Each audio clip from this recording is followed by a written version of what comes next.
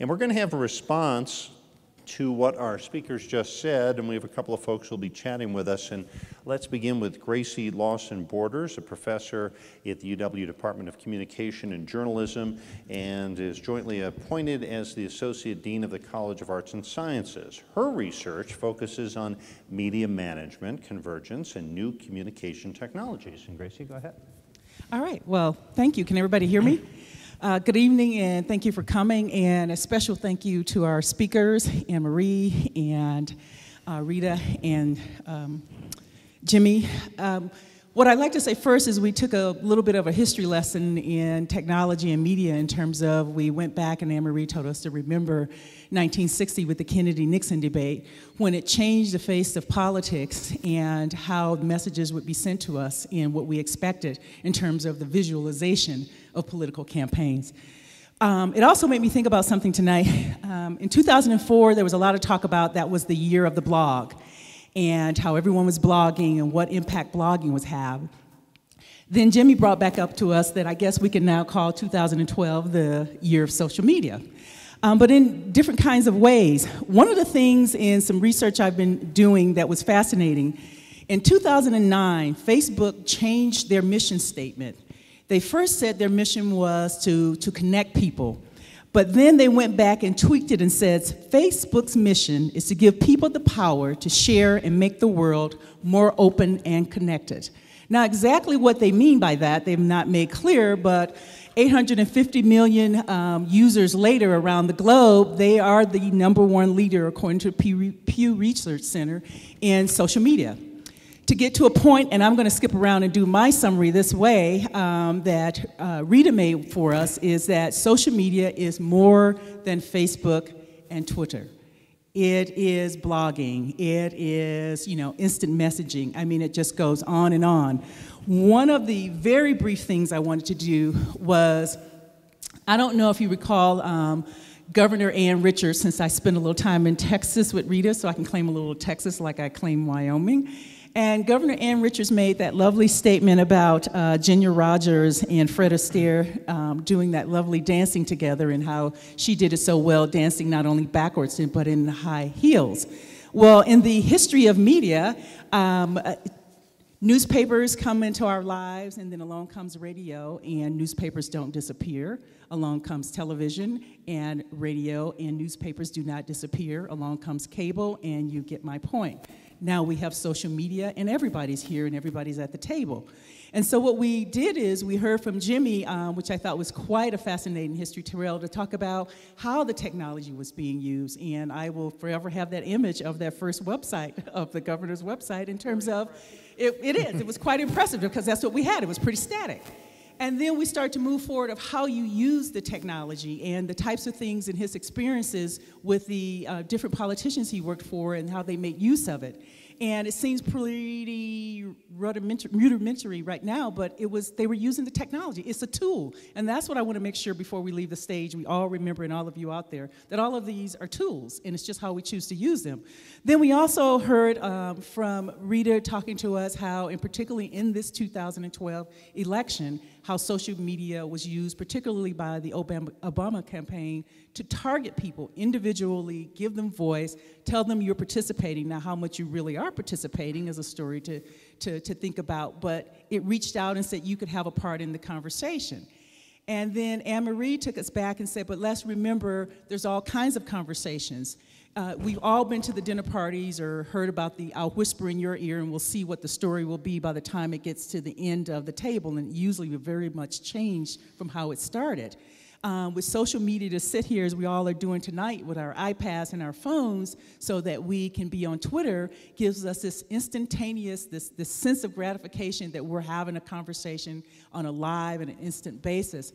So I think what we can take away is there's a little bit of all of this going on, and the question is, what does it really mean? And I think that's what we're going to be continuing to have the conversation about. What does it really mean? How you use the technology, who's using it, the we television versus the me television, and then where do you go with it from here? I don't think we've heard the end of this, but what will it mean in our day-to-day lives? Once we get past a major presidential election like this, we all have to get up in the morning and go to school or go to work or whatever we have to do for that day. And we have to, what's next? You know, how will we use it? How will we learn our lessons from it? So those are the things that I hope we get some questions about this evening. Thank you. One of the things that we often wonder, those of us in the media in Wyoming, is who's following us and who's discussing different things that we report on, that we put out in social media. And, you know, we wonder that all the time. Caitlin White actually asked a couple of questions about it. She earned her BA from the UW Department of Communication and Journalism and is now pursuing her master's degree in online journalism from the University of Memphis, and did some interesting research this year and got some answers for us. So go ahead. All right. Well, we did, along with Dr. Kristen Landerville of the Communication and Journalism Department, we did a kind of twofold research. Our first set was over the summer, and I traveled the state to do 7 focus groups. 6 of them were community-based focus groups, and 1 of them was a student focus group that we did here at the University of Wyoming. So I'll just kind of briefly summarize the results of that for you. It was very interesting for us because we really wanted to see the differences between what older Wyoming resident voters and younger Wyoming resident voters have in comparison to their political connection and engagement, to how much they use new media to get political information. And from what we kind of discovered from those focus groups, it is very, very different. The one thing I really wanted to note for you that kind of was consistent through all our focus groups was that for Wyoming residents, it does not seem like they're consistently accessing new media for political information. They more kind of run into the political information, you could say, on their social media accounts. So we would kind of say that Wyoming voters are not seekers of that political information, and they more just accidentally connect with it. Another thing that we really noticed across the board was that Wyoming residents, young or older, do not feel like they are politically connected or engaged on a local, state, or national level. And that was from the majority of our participants, which was kind of disconcerting. We'd really like to feel like more people are engaged with the media, especially as journalists. A couple reasons they said that they were not engaged. The main one was because they do not trust the media, and that went for traditional media and new media. And they also said that they don't really have time to access new media, and it's a lot easier for them to usually turn on the television to find information. So that was just a brief summary of that study. Our other study concerned young voters and the 2012 presidential debates. And so during those debates, we had 340 voters come over to the classroom building, and we had them watch a debate up on a big screen. We streamed ABC, the channel of ABC. At our first debate, we had 71 participants. The second debate, we had 119, and the last debate, we had 150. So we had them complete a pre-survey and post-survey, and then watch the debate in between. And the results were very interesting. I'll briefly summarize those for you as well. Our average age was 19 and a half years old. So we had several very young voters, and obviously most of them would have been voting in a presidential election for the first time. So that was very interesting. We also had an interesting demographic in terms of party breakdown. We had 42% who said they were Republican, 27% said they were independent, 22% said they were Democrat, and 9% said they hadn't thought about it. We also kind of talked to them a little bit about how they were politically engaging during the election, and we did note that 24% of them had posted a political message to their social media. And then we also noted that was 3.24, a mean of 3.24, which was slightly under the actual mean on a scale of 1, not at all, to 7, absolutely. 45% of our participants use the internet most to get their information about the election, and 38% said that they went to social media as their primary place to go to look up political news. Another interesting thing, I know we were kind of talking about how now we can friend a presidential candidate. On Facebook, 22% reported that they did friend a presidential candidate, which was a little over 1 out of 5. And then on Twitter, we had 10% follow a presidential candidate, which was 1 out of 10. The other things while I was listening to you guys speak that I really noted, Rita, when you were talking about the undecided voters, that really kind of struck me as a little bit funny after reading many of our comments. We had some open-ended questions, and one thing that we did have a person say was that they wrote in and asked who Mitt Romney was, and they said, "Who is she?" So that was kind of different. Didn't realize that Mitt Romney was a presidential candidate or that he was a male. So those were kind of, and then other things that we were talking about in the undecided voter area when they were speaking of when is the election, how do I know, kind of who to vote for, those sorts of questions were things that people actually kind of wrote down. So that was, we were hoping, since most of our participants were actually from a political science class, that they'd kind of gain that information as they went through and kind of become more knowledgeable voters as they went along. The other thing was, I know we were talking a little bit about people who kind of are doing their own campaign now for a candidate. And the one thing that struck me is I'm a Pinterest user. I'm sure some of you out there are. There was a lot of people who used Pinterest as a way to kind of sway other people. And the one that I was particularly thinking about is there was probably a woman in her 20s, and she was talking about how her job did not offer her health care, and she did it with screenshots of herself, and then she had signs as it went down, and explained she had no health care. Under her current insurance, nothing would be done about a tumor that she had in her brain, but because of Obamacare and a few other things, she was able to do that, and that's why she was voting for Obama again. And so it was very interesting just to see kind of how many times it showed up on your Pinterest wall and seeing how many more people were pinning it as time went on and it got closer to the election. The other thing I would mention about our presidential debate research is when we were talking about the binders full of women, that kind of one-line phrase, there was kind of one for every debate. And we noticed that because there was one of those for every debate, our students seemed so much more engaged in what was actually happening on screen and being able to actually feel like they were kind of part of the presidential debate, I'd say. So the first one, was Big Bird, and people were worried that Romney was going to cancel PBS. And so some funny comments we had, were Big Bird, that's going to follow Romney forever. And then we did have one person say that they were worried that Romney was going to murder their beloved childhood dreams. So kind of overreactions, but still kind of funny, and that they were still engaging.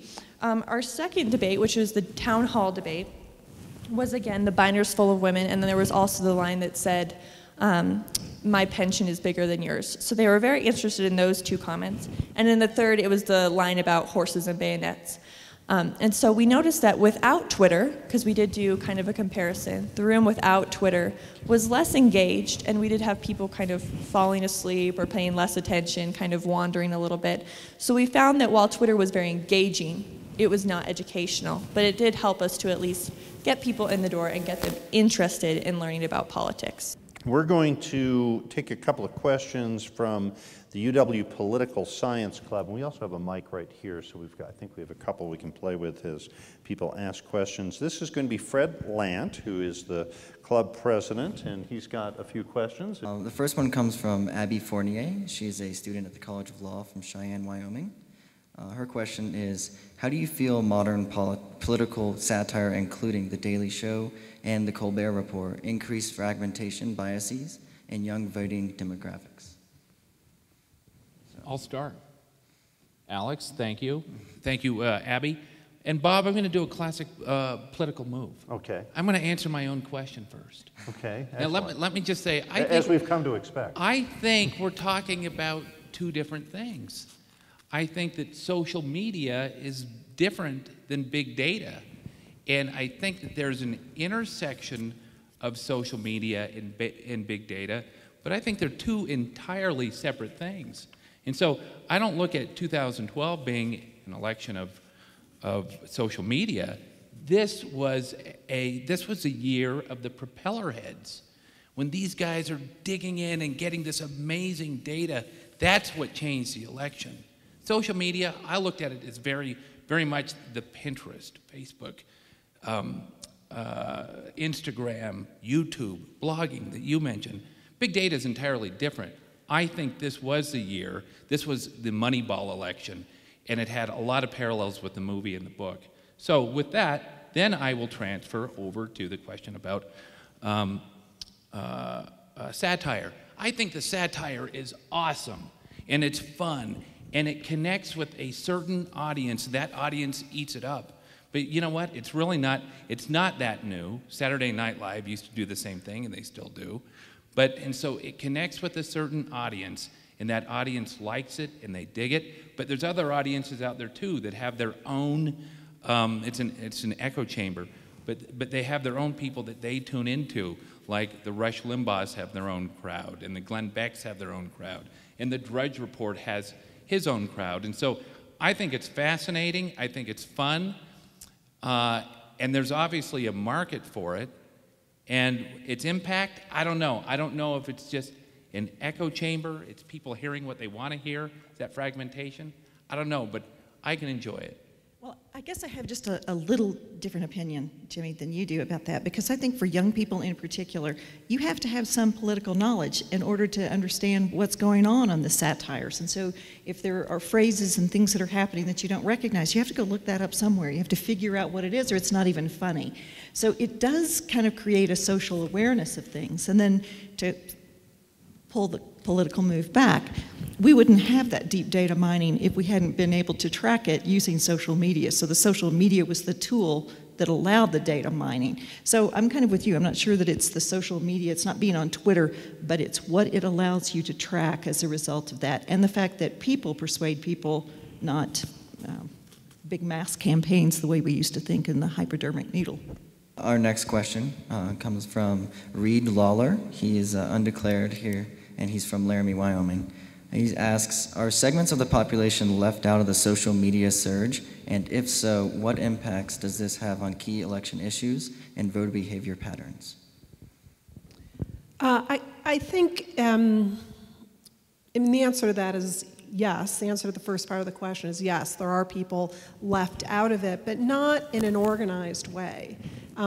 Anyone can elect to participate. I mean, that is the distinction between legacy media, between newspapers or, the networks, or even the major cable productions. Anyone can take a phone, open a Twitter account, and tweet away. Same with Facebook, same with, with any of the things, or, Pinterest accounts. All of that is available to everybody.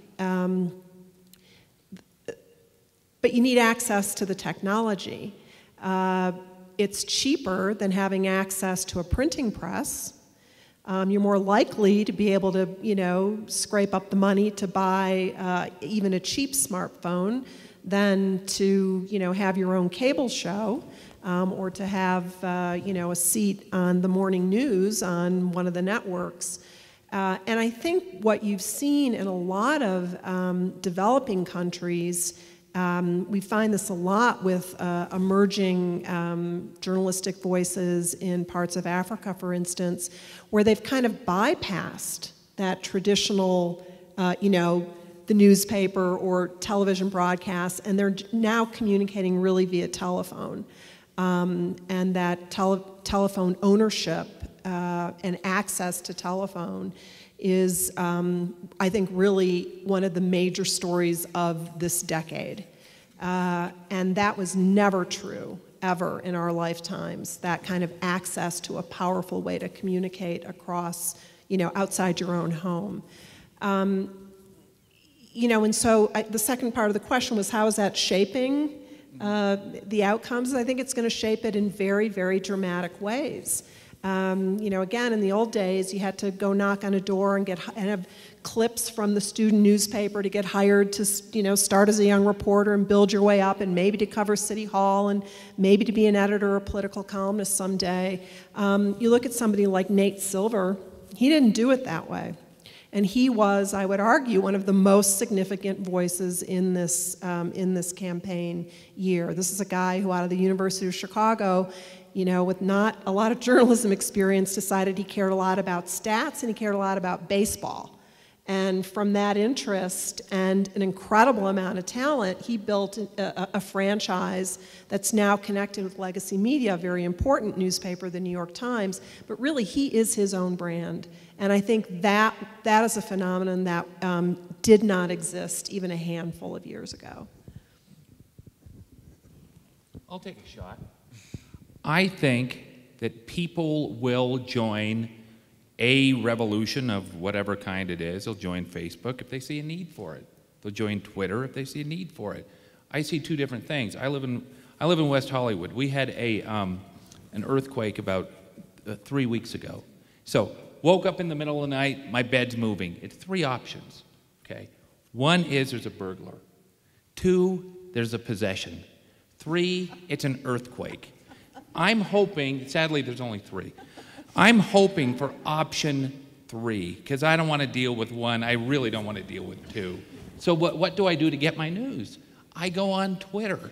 That's the first thing that I do. I want to find out, and I find out that there's a lot of other people like me going to Twitter to find out what's happening. But there's that sense of community. You find out right away. It was in Beverly Hills. It was at 3.3, no damage. But there was something about it that all these people are looking for it. Now, when I come out here, and there was the early storm this year with the snows, I wanted to find out about that, and it was a ghost town. I couldn't find people tweeting about that. And so, is there that need? Well, if it will find itself if there is one. So, are we missing out on much? You'll find it if you need it. And our final question comes from Dorothy Davis. She's a business student here at the university and from Castle Rock, Colorado. This one also is more of a Wyoming question. So, a 2012 winner of a town council seat in Jackson, Wyoming, ran his campaign entirely paperless, using only social media and other electronic approaches. Will we see fewer yard signs, flyers, and brochures in the future, and will this allow for successful local races with fewer but more specialized resources? I do think we will. The yard signs are really expensive, and I think a lot of people don't really recognize that unless you've been in the campaign trenches for a long time, and then people steal them, or they get hit by people trying to park their cars.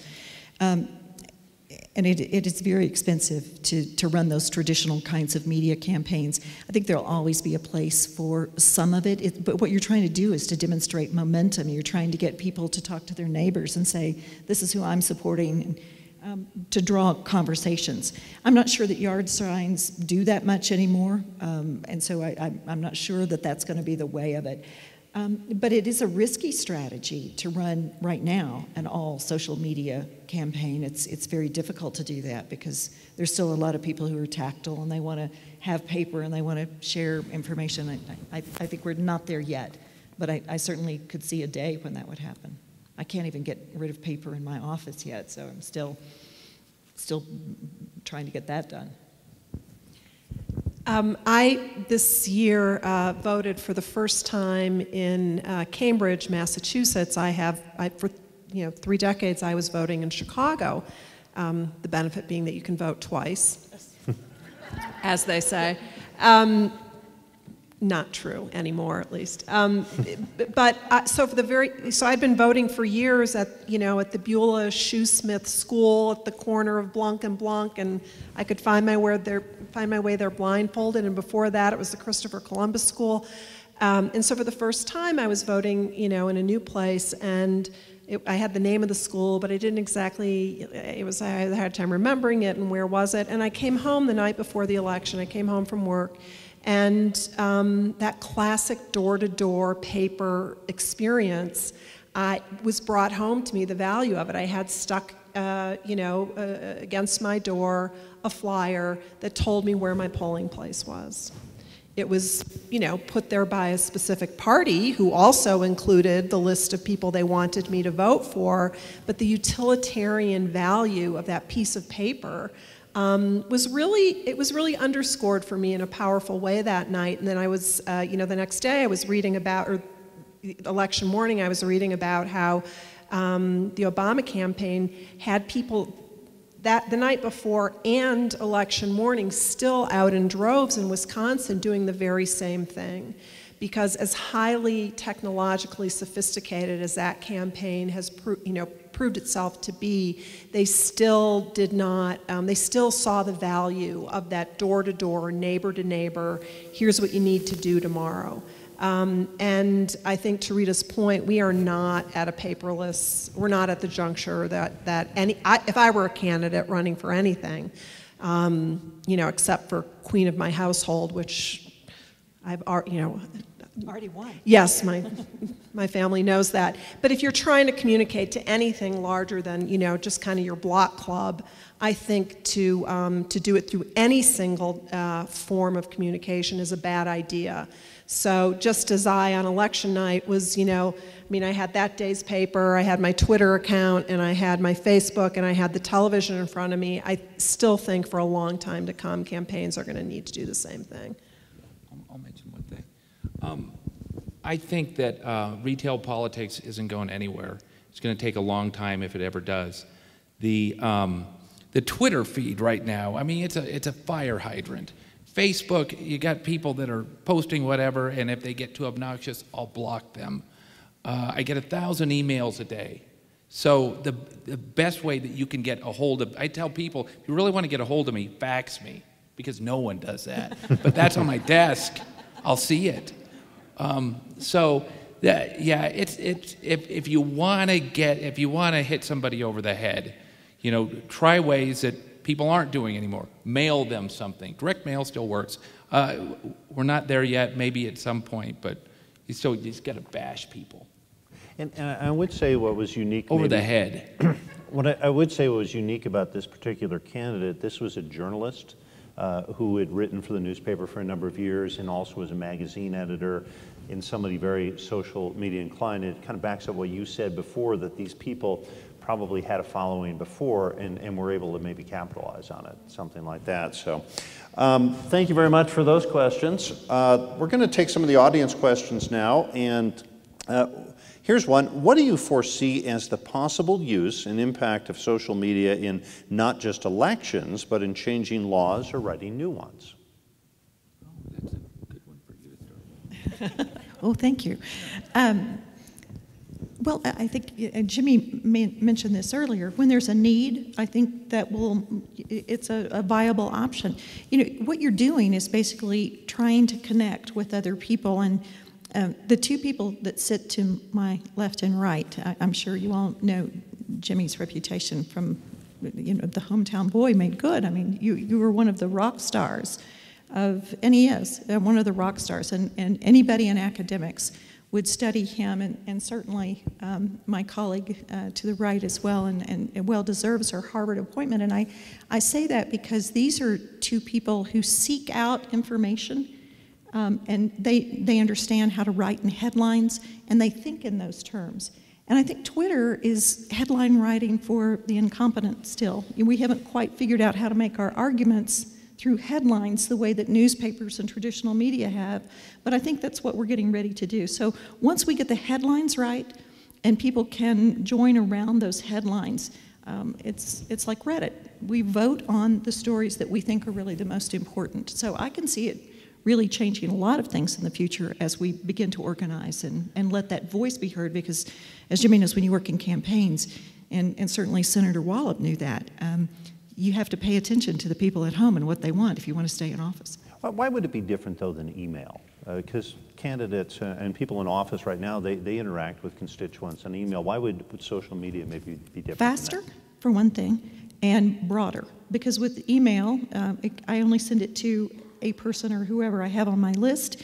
Even on Facebook, I have to be friends with them. Social media like Twitter with the hashtags goes to a huge, broad spectrum of people who can join around ideas.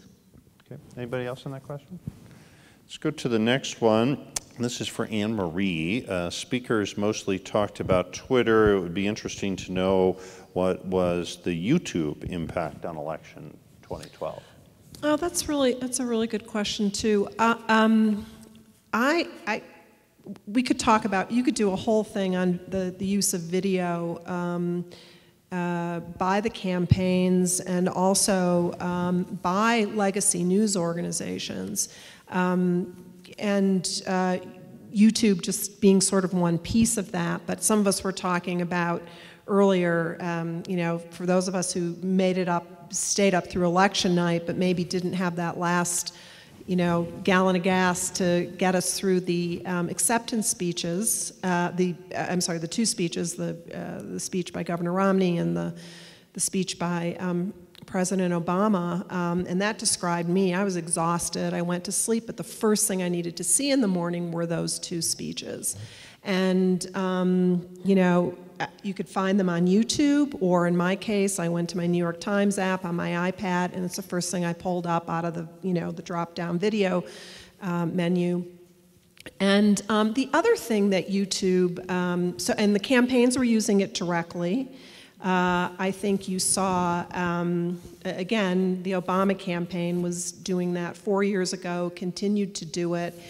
And even after the election, one of the most popular pieces on YouTube in YouTube history is the short speech he made to his Chicago campaign headquarters, to his volunteers and his staff the day after he won.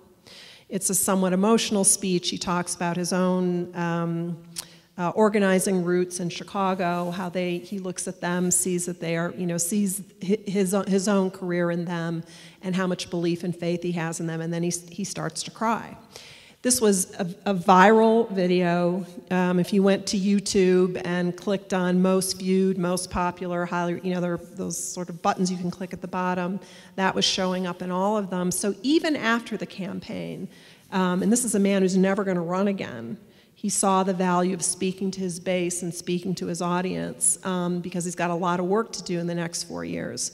The other thing I would add is I think YouTube, there's a huge fun factor, which you can't underestimate when you're trying to appeal to audiences. One of the things that was just a blast on YouTube this year was a group of clever kids who took debate moments and turned them into musical, songified the debates. And I have to admit, I watched some of them more than once.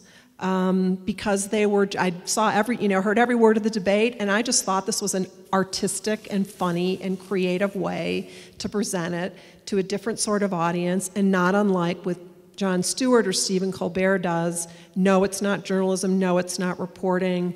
But it was politics as entertainment, and there is a huge entertainment factor, and I think the success of YouTube really plays to that. Okay. Jimmy, what do you think will be the trend of the next election? Do you think mobile applications could play a crucial role? Oh yeah, I mean everything's going to mobile. Everything's mobile now. I mean we see it on our news site, and it's seen throughout the news industry.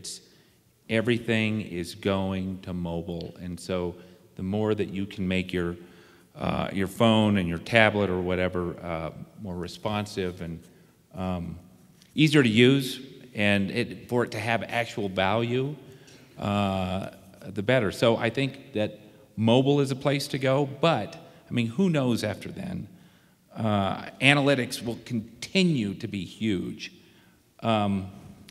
And I think that's you're going to see an arms race in analytics, because the Obama team had the superior team this time. They had these 54 people in something called the Cave, and they were, they were the nerds. It was a revenge of the nerds, and these guys did amazing stuff. And as you talked about, the models that they came out. So there's going to be a huge arms race in big data, and it'll be even. It'll even out, and then things will go toward mobile. But then what's after that? Have no clue. To add to what Jimmy says, the research I'm looking at with media organizations and how they are trying to restructure themselves and their business models, it is local, mobile, social. That's the Trinidad of which they all are talking about, from the East Coast to the West. And that is because of how we're using this technology, this tool. And so they know they can't get around mobile because we all like the convenience of it, as you can see all of us up here trying to follow the Twitter at Wallop Fund. They see it with people with their smartphones. As the CEO of AT&T said, I don't know why we call them phones, because they're more than phones. And one of the most important things that I tried to go back to Governor Aaron Richards again, and that lovely dance of Ginger Rogers and Fred Astaire, and that is every single new medium has had an intricate dance with the one before it and the one before that one, and they're all still here. Follow up on something that Caitlin was talking about in her research. Are the rural populations and even the older folks, are they kind of out of the loop here? Are they going to be, are we going to see less of an impact from candidates and people in places like Wyoming or places where there might be a lot of older folks living? Can a candidate take advantage, or will they lose out on that? Well, all right. Yeah, I mean, there's a lag right now. Absolute lag. I use Twitter. I enjoy Twitter. A lot of times I don't have time for it, but I like it. On debate night, that was fun. It was almost as though the TV was the second screen, right, because it was more fun to watch Twitter in action. Facebook got annoying, but that's probably because my friends are annoying. But I blocked a lot of them. But there's a significant portion of there's a huge portion of the population that's not doing that. It's not paying attention to it. But more and more people are on Facebook now than ever before. I mean, it's huge now. Twitter continues to grow. Instagram is insane. Pinterest, I don't understand, but my girlfriend does. So there's all these different mediums, and there are people that are left out, but they'll find need for it, or they'll continue doing what they're doing. But I don't feel like I don't feel there's a concern. I don't feel there's a need. They'll find it if they need to find it. What do you think? The only thing I would add to that is that I do think geographically, when you look at what happens, urban, suburban voters tend to use social media. And so, as you rightly point out, rural areas are left out. And when you look at the campaign map, if you just look at geographic territory, it certainly went to Romney in this election. So the more rural sections of America were decidedly Republican, and I do think they feel left out. And they're certainly left out of social media, as much as we're talking and driving to those points. But I don't think social media is the only tool of campaigns. So it may be the one we're talking about the most and the one that drove this particular election.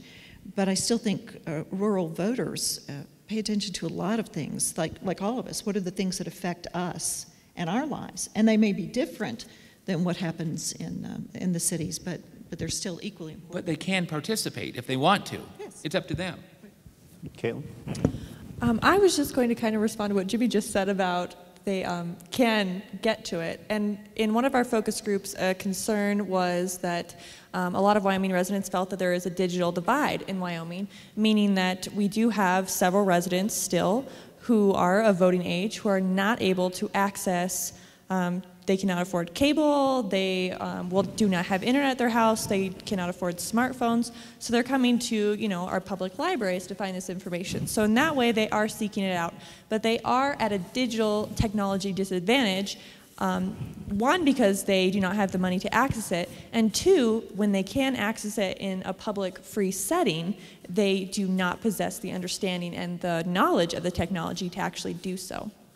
The other thing I was going to mention, our student focus group actually came up with the idea that a lot of Wyoming residents who are older, one reason that they do not choose to use new media is because of their profession. So they said that if you're more in a rural environment setting, so you're coal mining, oil drilling, ranching, you're less likely to use those things because it's just not part of your daily job. So maybe a smartphone or a computer or laptop, not part of your daily job, so you're less likely to access it and use it. So those were just 2 points from our focus groups. Maybe a last question for us, and there's 3 or 4 of these kinds of questions. You can tell we have some people in the audience concerned about social media, and so you've talked about what's been going on with social media, some of the positive aspects of it. What's the downside? Well, I'm going to start and I'm sure we have 100 things to mention, but the first one is privacy. The data mining that we were just talking about, it's deeply intrusive into people's lives and into their psychological profiles as much as their physical habits on a daily basis. I think we're going to see a lot of people really want to look at the issue of privacy, and we should.